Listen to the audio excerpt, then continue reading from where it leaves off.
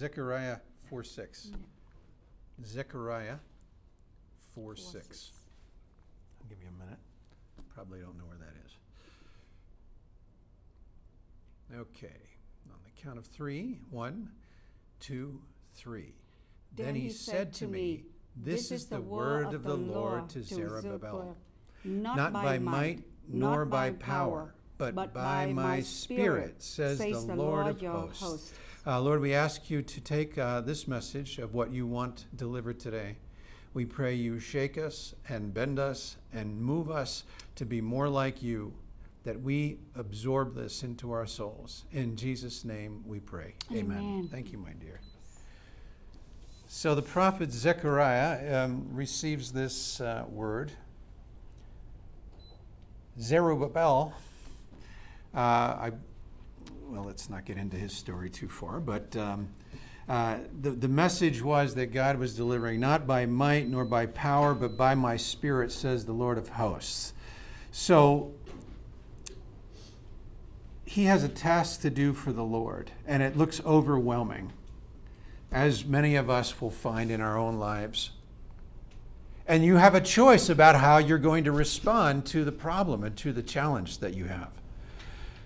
And it is clear that God is saying it's not by might, it's not by your own strength, nor by power, but by my Spirit. And every spiritual challenge, every problem that you have, you need to have this approach to it. You cannot just go flailing in with your own intelligence, your own muscularity. Everything underlying that has to be infused with the Spirit of God. We just had the testimony from Jennifer, and this really stirred this up in me. This man did not know Jennifer. He was looking for Jesus, even though he doesn't know Jesus. And in his drug addiction, his poverty state, somewhere in a tribal area in Vietnam, he doesn't know where to find Jesus. So he goes on the internet.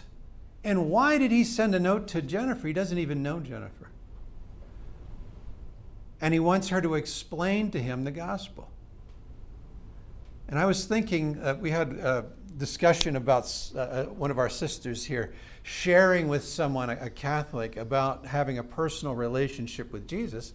And the woman got ready to be baptized and everything, and then she stopped and decided she didn't want it. And I remember talking about this, and I could tell that our sister was a bit frustrated, like, man, she almost made it. Well, this applies to this situation. And I reminded our sister that when you wanted to be saved, no one had to force you into the door. You were seeking my wife, Jennifer. You wanted to know how to be saved. And you didn't fight, you came along because God's Spirit was touching you. So we can carry someone in the gospel message up to a point, but the Spirit of God has to open the door of that person's heart, or you will never get in. It'll never work. Now, this drug addict was led by the Holy Spirit to Jennifer. She didn't know him from anybody. And he wasn't introduced through a third party. It wasn't like someone saying, oh, you got to talk to Jennifer. He just drops in. Well, this is not an accident. She's sitting at home in our living room, and this guy sends her a message, and instantly, through this relatively short process, he is delivered, he is touched by the Holy Spirit, and he gives his life to Jesus. And she didn't have to force him. She didn't have to trick him. She didn't have to come up with some clever gospel message. She didn't have to do any of that. But the power of God lifted him in. And there was no obstruction to his heart other than the demons that were fighting, but they came out quickly because he wanted to be saved. And my wife had the anointing that drove them out. And it was not a long process. He didn't have to take a 6-week baptism class or wear a robe or do whatever genuflection he needed. Some churches, no rosary, nothing. And he is saved, more saved than the priests who hide behind robes and stained glass windows. He is more saved than seminary graduates in some cases. Because it is not by might, not by power, not by intellect, or not even by your own goodness, because that man was doing drugs as he was writing the message to my wife, up to the point of salvation. Not by goodness. He's covered in demonic tattoos.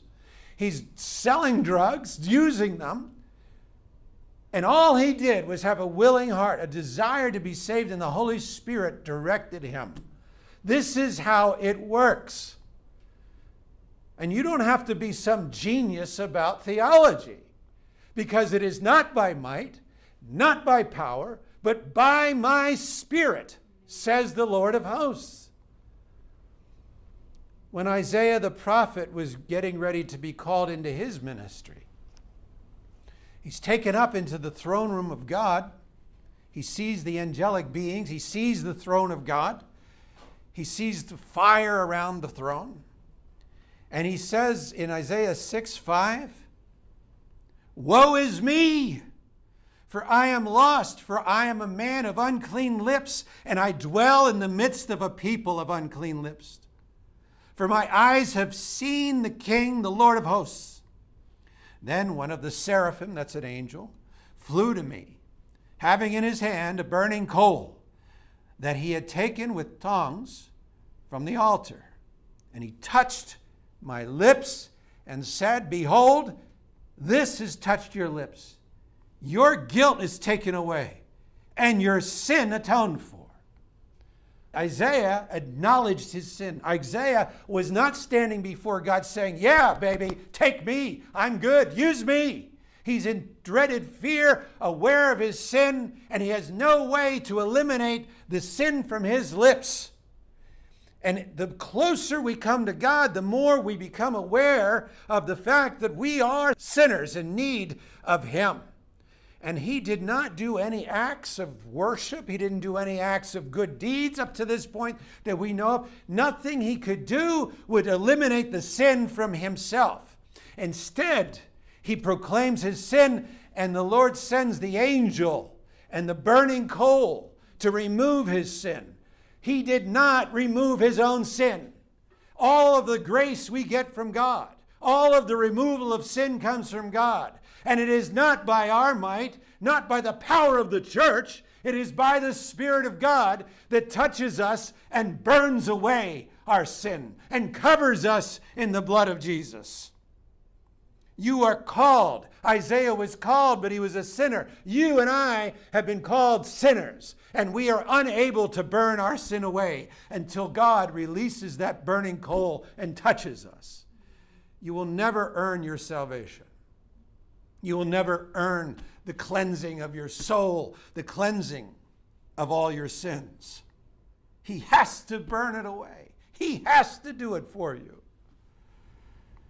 And then Isaiah is called in as a messenger, and it's not good news. He's not bringing a message of grace. He's bringing a message of judgment. But God could not even use this man for that purpose until God removed his sin and made him useful. And the same thing for the drug addict.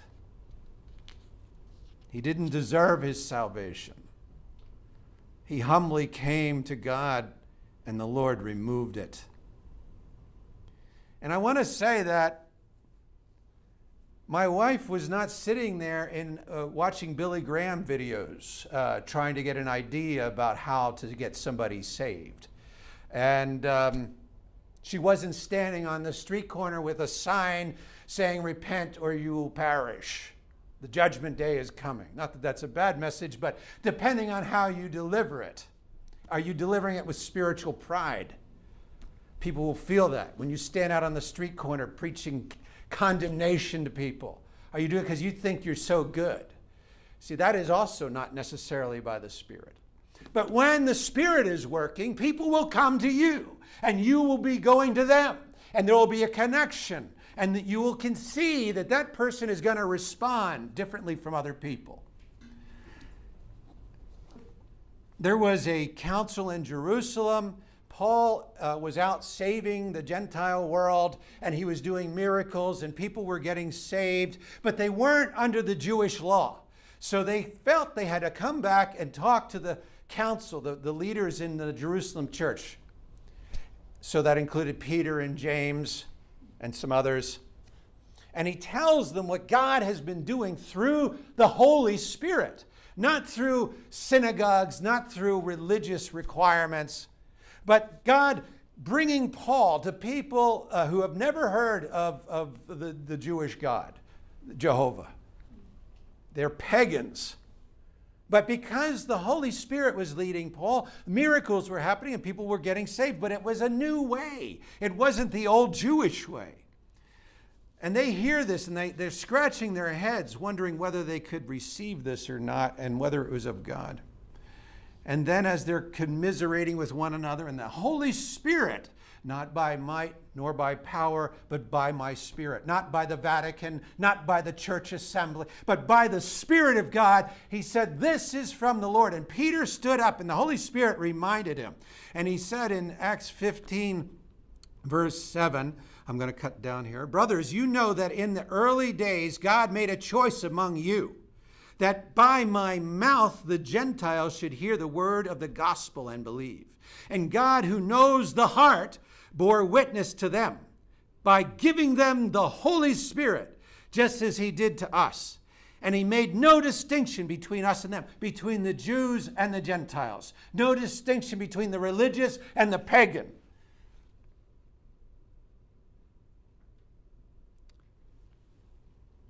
And he made no distinction, having cleansed their hearts by what? By faith. The same coal that was taken by the cherubim and burned the sin away from Isaiah. That's the same thing that's going to burn your sin away. Your heart is cleansed by faith. Verse 9, verse 10. Now therefore, why are you putting God to the test by placing a yoke on the neck of the disciples that neither our fathers nor we have been able to bear? But we believe that we will be saved through the grace of the Lord Jesus, just as they will. The grace that comes by the Spirit, not by might, nor by power, nor by religion, but by the Spirit. Think of the Spirit burning your sins away because of your election by the grace of God. Nothing, no one will get saved other than that. And I don't care how many evangelism classes you take at the Billy Graham Center. And I got saved through Billy Graham, so I'm not denigrating Billy Graham. But I'm saying unless the Spirit is there. I heard Billy Graham many times preaching on TV. I never got saved until that day, until the day that the Holy Spirit touched me. And I was called by God to come to him. It's not a formula. It's the open invitation that only comes from God through the Holy Spirit. And all ministry and everything that you're going to do with God depends upon the Holy Spirit. Not by your might, not by my power, not by any church name or denomination. And in verse 12, and all the assembly fell silent, and they listened to Barnabas and Paul as they related what signs and wonders God had done through them among the Gentiles. No signs, no wonders, no salvation. There has to be power that comes from the Holy Spirit. And then he comes to the conclusion in verse 19, therefore my judgment is that we should not, this is James speaking, that we should not trouble those of the Gentiles who turn to God, but should write to them to abstain from the things polluted by idols and from sexual immorality and from what has been strangled and from blood. Very simple.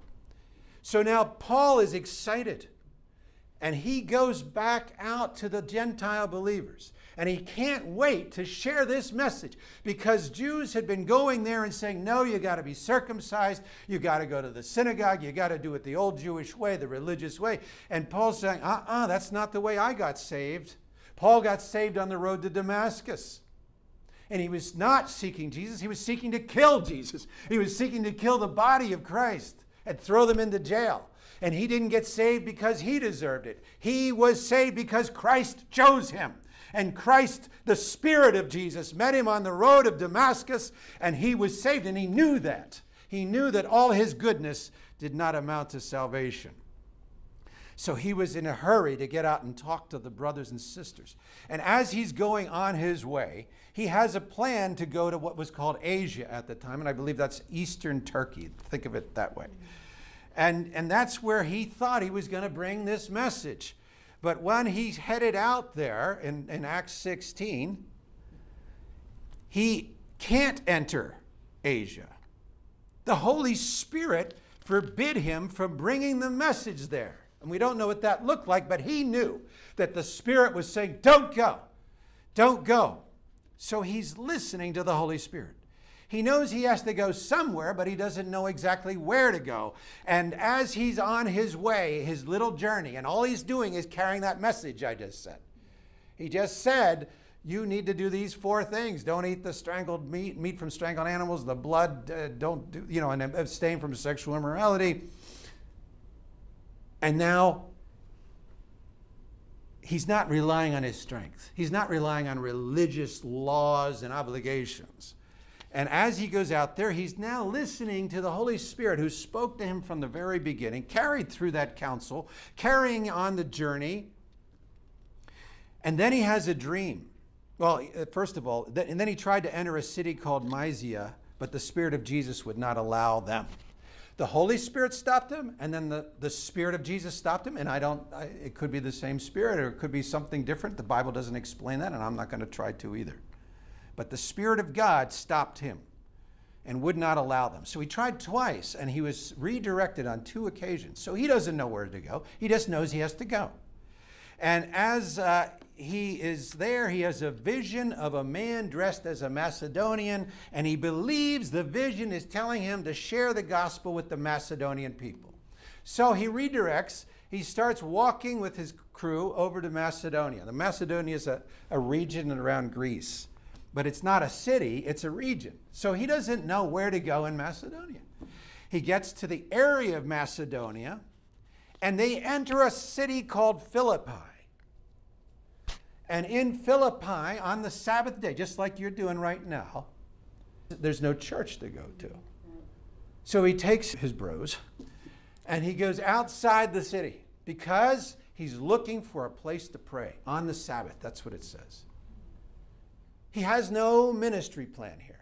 What is he doing? He's living his life as a Christian. His routine, as Jennifer has a routine of studying the Bible every day, of teaching people and sharing the gospel. That's her routine. She has a routine of connecting with Christians on Facebook or whatever communities there are. And that is all she was doing. She wasn't looking for the next victim, or the next, she doesn't like when I say that, the next person for her to pounce her Christianity on and shove it down their throats to get another, I saved that person and I'm going to tell everybody about it so I can look really good. She's not doing that. She gets up, she has her coffee, she goes through her routine of reading the Bible, of praying, and just talking to people. And this is what Paul's doing. No church. He goes outside the city by the riverbank for a place to pray, which he would do every Sabbath. It's his routine. Why is it his routine? Because that's who he is. He's constantly led by the Spirit of God, and yet he doesn't know every step or every place to go. He doesn't try to find those things out. I've had people come up to me and they'll say, pray for me. I want to know what God wants me to do, right? What's my mission for God? How about just living a life like Jennifer? Just living a Christian life with the habits and the routines, but not routines that are dry and pointless, but something that is alive inside you, that your heart just loves Jesus, and it propels you throughout the course of your day to be thinking godly thoughts, to be thinking things that he wants you to do. And as you're going, and you don't change your routine, because you want to go to church on Sunday. You want to worship God with your fellow believers. You don't want to stay home. You want to be there. You want to be involved in the Bible study. You want to be involved in prayer. Every day you seek the Lord. You get your Bible out. You start praying. And as you go off into your little journey, the Lord is on your heart and mind, as it was on Paul's. And you don't have to seek the things of God that you have to do. You don't have to ask him, do I have to go to China? I had someone prophesy I'm going to China to save, I don't know. I've got to go to India. Well, right, I've talked about this. And they're always looking for that big splash. And Paul's not looking for a big splash, so why are you? He's got a simple message. He's got his testimony, as Mal just said. What are you going to tell a Muslim in their house with the husband home? I mean, that gives anybody a chill. You don't know. But you tell them your testimony. This is what God did for me. He healed my mother. What? Not by might nor by power. You're not arm wrestling the Muslim head of the home. You're just sharing gently and peacefully the truth of what you know to be true. And the Spirit of God will work through that. And Paul, as he goes out, and notice they're going looking for a place to pray on the Sabbath. That's like your Sunday, right? So that should be a normal thing for you. Pray. And they prayed together. And I'm so glad. This is when you guys are on Wednesdays and you're praying together, it's so encouraging. And the Holy Spirit is there. And I've watched you guys grow into consistent participants. You don't even think about it anymore. You're just that bing. I hear the Zoom. Bing, bing, bing, bing, bing. I can usually guess the order, but it's because you have been transformed and you want to be there. And I know we're tired, we're busy, but the desire to connect and to be a part of that. And then just wonderful yesterday, I just loved it so much. And then as we're breaking into tears after worshiping and praying, it's priceless. And I'm not crying alone. I got you crying with me, you big baby. And the Holy Spirit's cracking the hard shell in our heart and rejuvenating us, not by might nor by power, but by my Spirit. And there he is, as he goes out with his brothers to no building. They're not even in the Marriott. They're out by the river. And they go to sit down, and next to them is this group of women. And in that group of women, remember, the Holy Spirit told him to go to Macedonia to share the gospel. Paul didn't have a crusade. He didn't have 1,000 people come up. He's just going about his business, sitting down to pray, just like you would if we didn't have a church here. And we had to go somewhere to meet and fellowship, and it's kind of house churchish, but better because you're outside and you guys want to have a picnic, I know that, and go outside. So that's what he's doing. No plan. And he sees this group of women, and they start talking. And I'm seeing this in my head play out. The women are chatting, as you would expect. And Paul, instead of saying, would you guys be quiet? We're trying to worship over here. We got this Christian stuff going on here.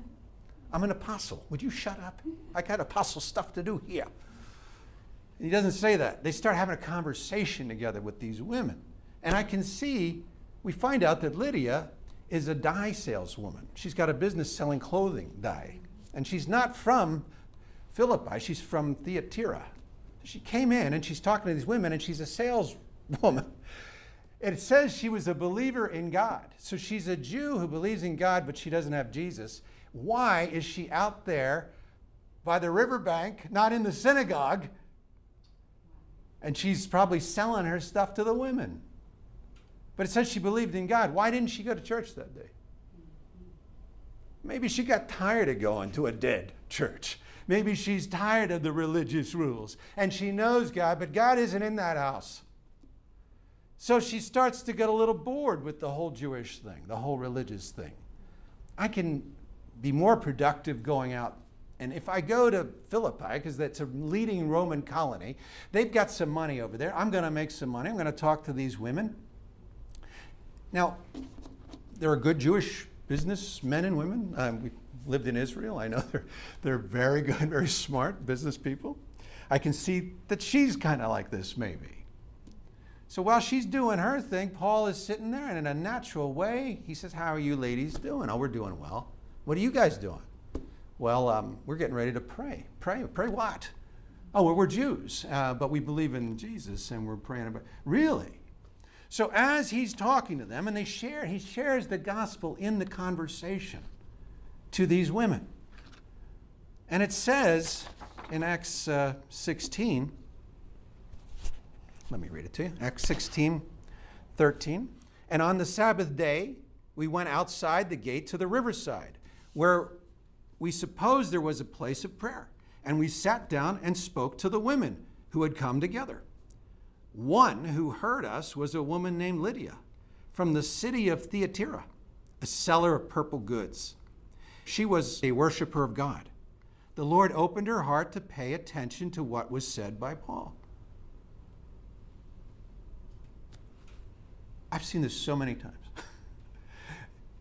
I start talking either to a group or to an individual. I can tell right away whether the heart is open or closed.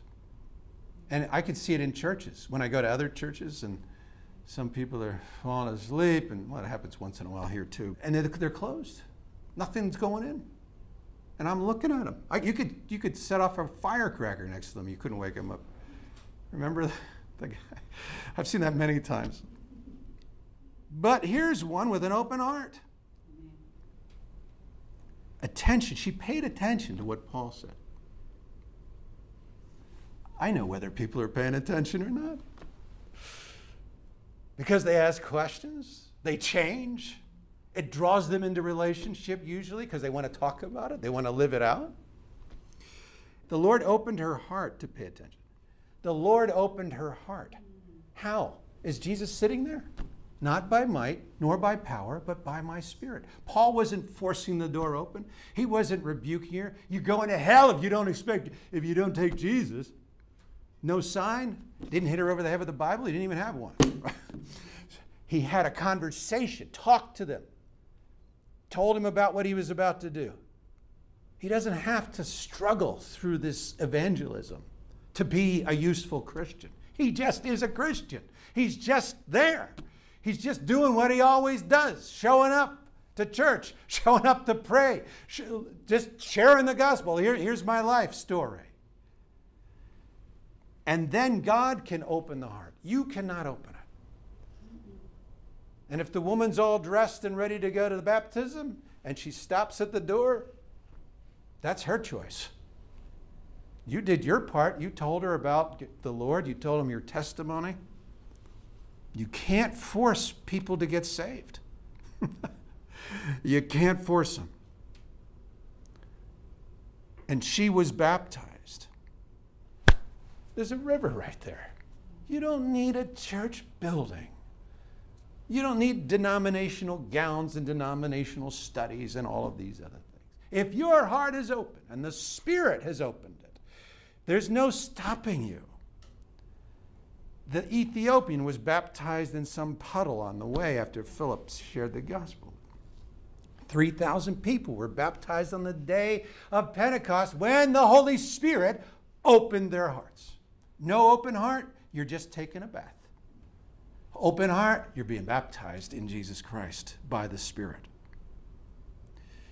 And her household as well. For those struggling with unsaved households, perhaps it's something in you that hasn't been, maybe the Holy Spirit is not working through your open heart. Maybe you've closed off the power of the Holy Spirit. Maybe. I'm not saying that's always the case, but you need to ask yourself that question. She urged us, now after she was saved, saying, if you have judged me to be faithful to the Lord, come to my house and stay. And she prevailed upon us. She was begging them after she got saved. She was instantly changed. And it came out in her character. It came out in her attitude towards those that shared the gospel with her. She wanted to be hospitable. She wanted to give from whatever she had to Paul and the brothers. When you are saved by the Holy Spirit, not by man, and your heart is opened by God, you can't wait to love someone, to show generosity to them, to give your time, to give what you have. She begged to give something back. No open heart, no Spirit, no generosity, no gratitude, no love. Now there was another girl. There's three I want to talk about here. He's going back out to the place of prayer on another day. And a slave girl who does divination and makes money for her master is there and meets them. And she says, these men are servants of the Most High God who proclaim to you the way of salvation. And she's doing this day after day. Finally, Paul says, demon out. Well, how did he know? Why didn't he assume Lydia had the same problem? How did he know Lydia was going by the Spirit of God and not a spirit of divination? Or many times what I encounter is witchcraft. They look religious. They talk about Jesus. They talk about all the things in the church, but they have another spirit. And only by the spirit of discernment can you tell. I can tell right away nowadays. Painful lessons learned. And that's why I say, don't bring people in who are rebellious and they don't want to repent. I don't need them. I don't need this spirit of divination in my church or around me. Why? This woman was saying the right thing, but she didn't get baptized. She didn't have a change of heart where she showed love and devotion to Paul or to any of the brothers and sisters. She was just there saying, yeah, yeah, yeah, Jesus, Jesus, Jesus. She didn't love Paul. Lydia loved him. Get in my house, man. I'm going to cook for you. I'm going to show my gratitude and I want relationship with you. That's why I want you in my house, because I love you. The woman that had the spirit of divination is just broadcasting, talking. I don't need talkers in my life. I need people who love me. We were talking about that in the Bible study today. I need people who would change. Lydia changed the day she got saved. This man who had a drug addiction changed the day he was born again. And the spirits left him. And he showed gratitude. Jennifer said it in the testimony. He said, I have joy. If you say you're saved and you have no joy when you got saved, you're not saved. It's impossible. You can't go from a dark pit in hell and into heaven and not feel joy. You've been deceived. If you say, yeah, I accepted Jesus, I got baptized, yeah. Well, have you changed? Do you have any love and appreciation? What's different about you? Are you happy about it? No, who cares? I don't care. Did you ever show love to people that you are changed? You might be a slave girl, a tucker, and maybe somebody's got to cast something out of you if they're generous. And then there's the third person. This is all in Philippi. And it's a jailer. After Paul cast the demon out of the slave girl, they arrested him. And that's typical if you start casting demons out. People are going to get upset. And they threw him in jail. And in jail, he starts singing with Silas. And the place shakes under the power of the Holy Spirit. And the chains break. And the prisoners are getting ready to, the jailer thinks they're all going to run away. And back in those days, the jailer would be tortured and killed if any of those prisoners got out. So he's ready to kill himself. And then Paul says, no, stop. We're all here. He goes, what? And he puts the sword down. And he is terrified. And the jailer called for lights and rushed in and trembling with fear. This is verse 29 in Acts 16. Before Paul and Silas, then he brought them out and said, sirs, what must I do to be saved? What must I do to be saved? You don't have to force the jailer into the kingdom. You don't have to force him to say the name of Jesus. He wants the name. He wants by the Spirit of God. He can't wait to be saved. If you have someone who's dragging their feet about salvation, let him go. Because that's not the Holy Spirit. The Holy Spirit, you'll see the person. There'll be a broken mess usually. They'll cry. You can see the sincerity in their face, the sincerity in their response. And they want to know how to be saved. Those other ones, you don't have to trick them. You don't have to get them to sign something or say the little catchy prayer. Let the Holy Spirit, if the heart is opened by God, they will be saved. If it's not, don't waste your time. Press on. Sirs, what must I do to be saved? What happened on the day of Pentecost in Acts 2:38? They were cut to the heart. What must we do to be saved? And the same message from Peter's mouth is what Paul said. And they said, believe in the Lord Jesus and you will be saved, you and your household. And they spoke the word of the Lord to him and to all who were in his house. And he took them the same hour, the jailer did, of the night, and washed their wounds. And he was baptized at once, he and all his family. Instant change. What did the jailer do? He didn't just walk around talking about the gospel. These men are telling you the way to get saved. Go to this church, do this. You got to say Yeshua. You got to be baptized like this. Turn around 3 times and be dunked in the... He didn't say that. The jailer washed their wounds. The jailer took him into the house and set food before them, and he rejoiced along with his entire household that he had believed in God. He washed their wounds. I'll tell you, if you're born again, if you're saved by the Holy Spirit, you will have a compassion to wash somebody else's wounds. You will show gratitude. You will show love. You will show compassion. Ooh, yeah, your dream last night. That is the difference. Not the talk, it's the walk.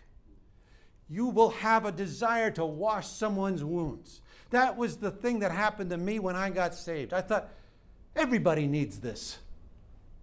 Everybody needs their wounds. Everybody has a hole. Everybody has some kind of wound. They need love. They need compassion. They need deliverance. They need healing. I want to do that. God help me. I don't know how to help these people. So you start off little by little. You start doing things. Jennifer starts, we shared gospel with people. They didn't get saved. I want to help. I don't know how to do a Bible study. I'm going to do a Bible study with the 4 of us that night, right? And then it turns into 50-some people. Jennifer is forced into the prison. She wants to help, but she doesn't feel comfortable going to prisons. And then God opens up and 179 people are saved. Because we're surrounded by people with wounds, wounded hearts, wounded souls, wounded bodies. And if you're not moved to compassion, something's wrong with you. You've got to start off doing something. Remember, Paul wasn't having some grand strategy.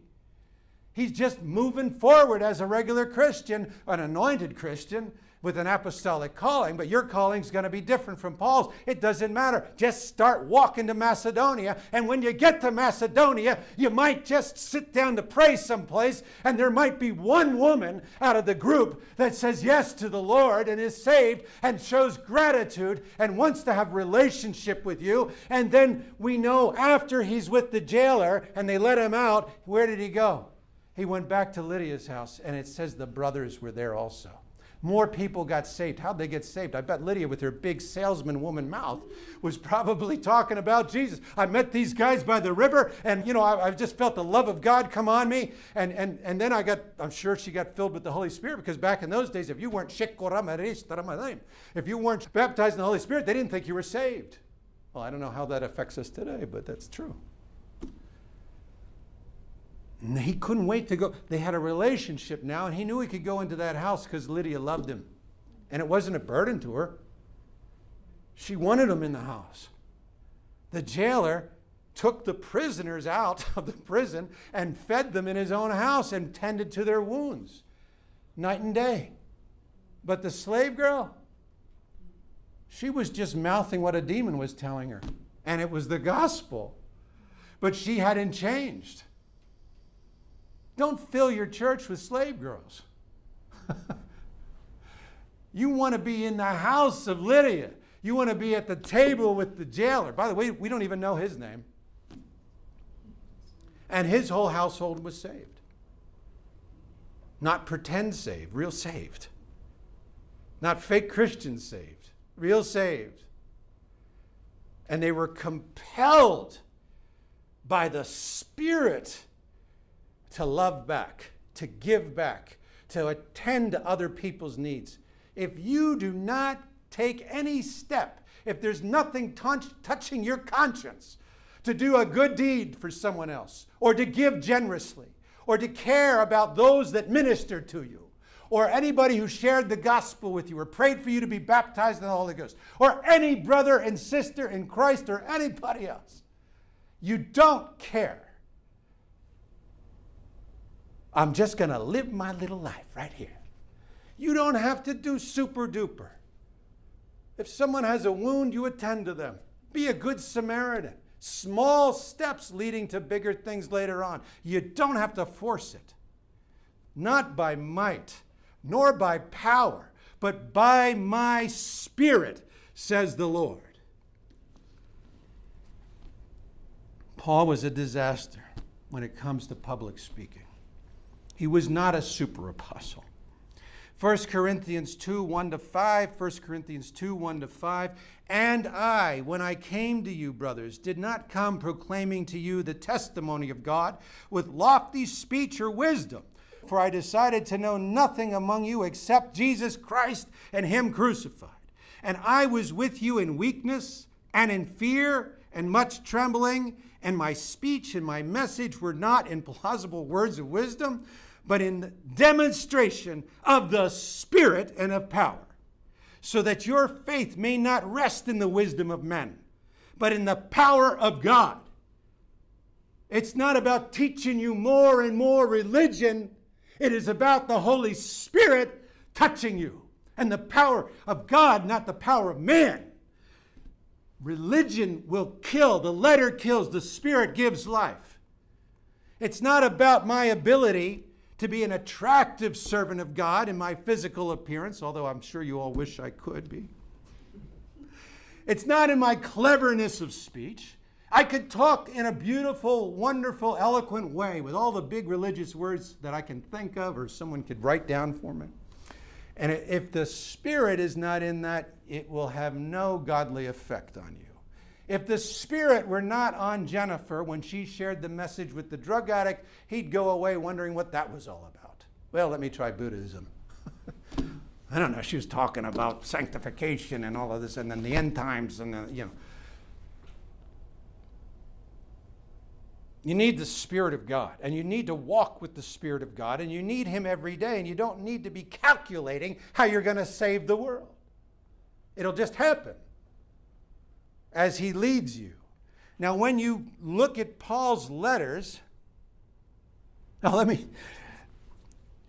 further on in the book of Acts, it says, then some of the itinerant Jewish exorcists undertook to invoke the name of the Lord Jesus over those who had evil spirits, saying, I adjure you by the Jesus whom Paul proclaims. And the demon jumped on them and beat the heck out of them, tore their clothes off. Don't come in and use the name of Jesus without your own relationship with Him. Do not rely on the Spirit of God's power by just talking about religious stuff unless you have a relationship yourself and you are with the faith of God and the Spirit is on you. Don't just go talking religion, talking Jesus, talking Christ stuff. The demons will beat the hell out of you. You've got to have a relationship. You have to be born again. And you have to have an ongoing relationship relying on the power of the Holy Spirit.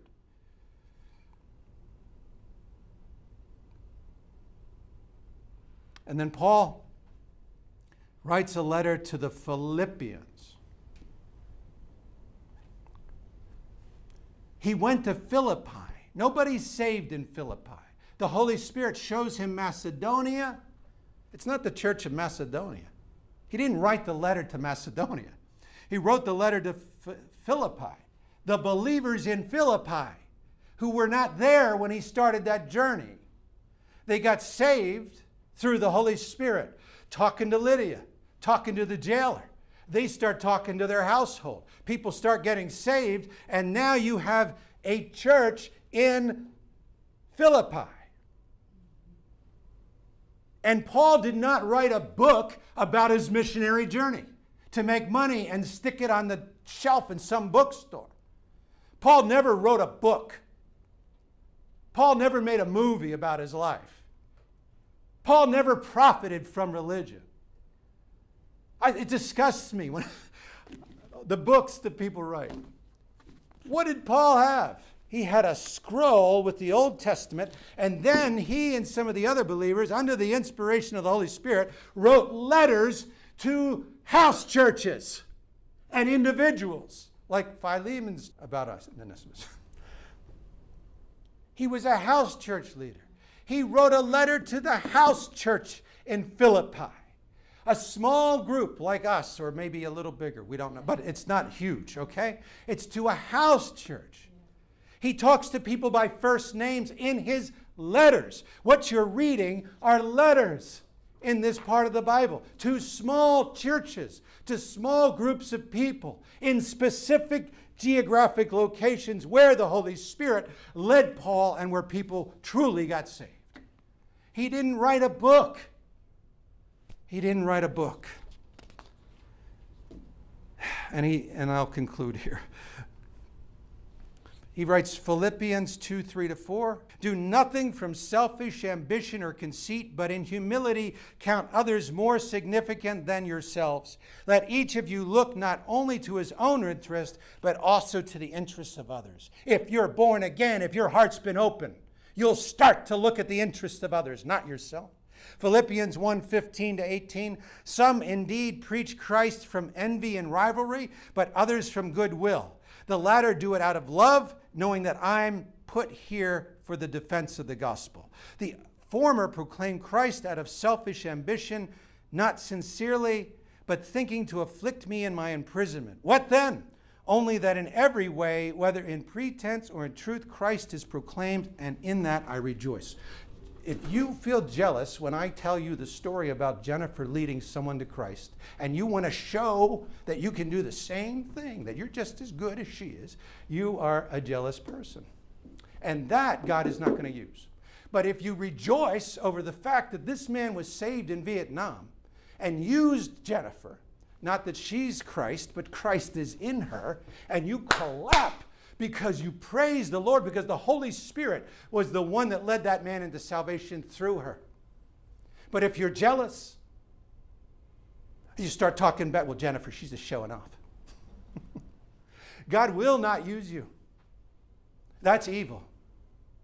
But if you're like the jailer and you're humble and you're grateful that Paul led you to salvation, or you're grateful that one of us has ministered to you, and you want to give, and the Holy Spirit is working on you, and you can't wait to wash somebody's wounds, and you're rejoicing every time you hear somebody get saved, then the Holy Spirit is working on you.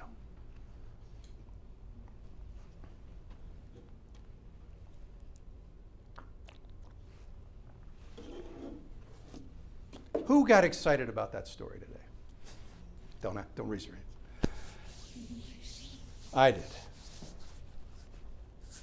I got so excited about it, I wrote a sermon about it.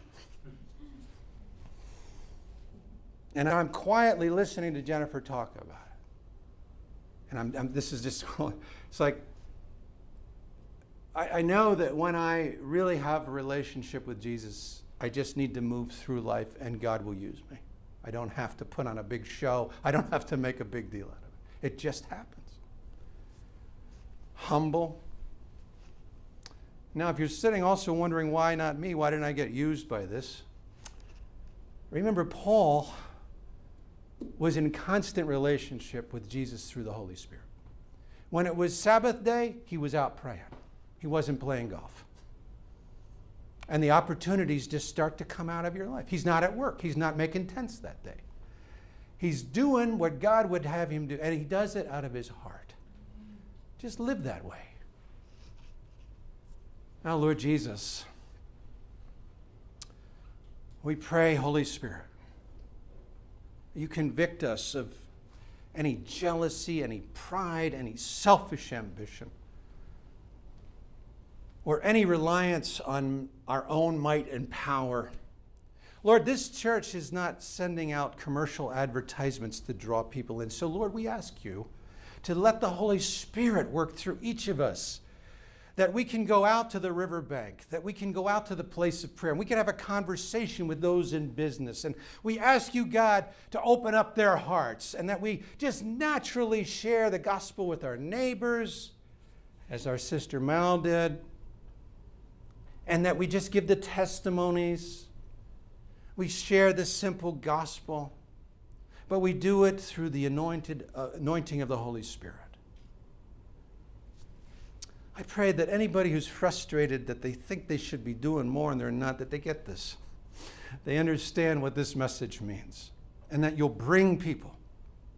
And the union of their open heart and our humble serving and sharing will result in those being saved who are the elect, who are called.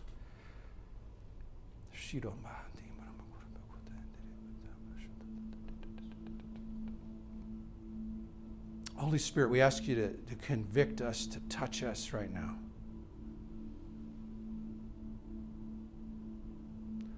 That just like our own salvation and the cleansing of our sins, we require a reliance on you, on Jesus. And so do we require you throughout our walk and through our service, that we're not relying on ourselves.